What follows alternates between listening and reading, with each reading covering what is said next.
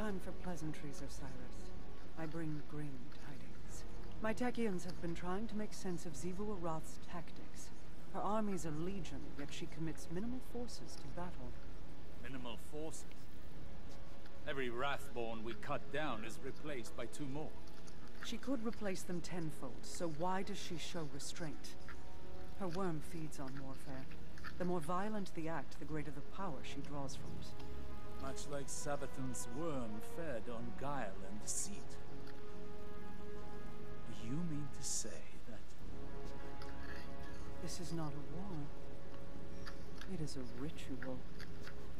Her death singers weave their magic and prepare for a grand sacrifice.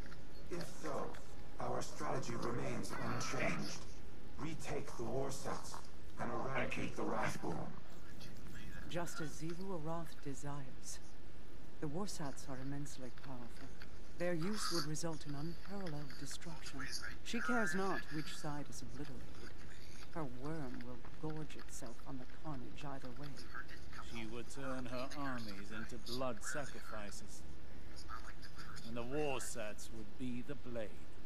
Overwhelming force has proven to be the only effective tactic against the Hive. Without it, I do not know what to do. Then I suggest you think of something, and quickly. I will apprise your vanguard of these findings.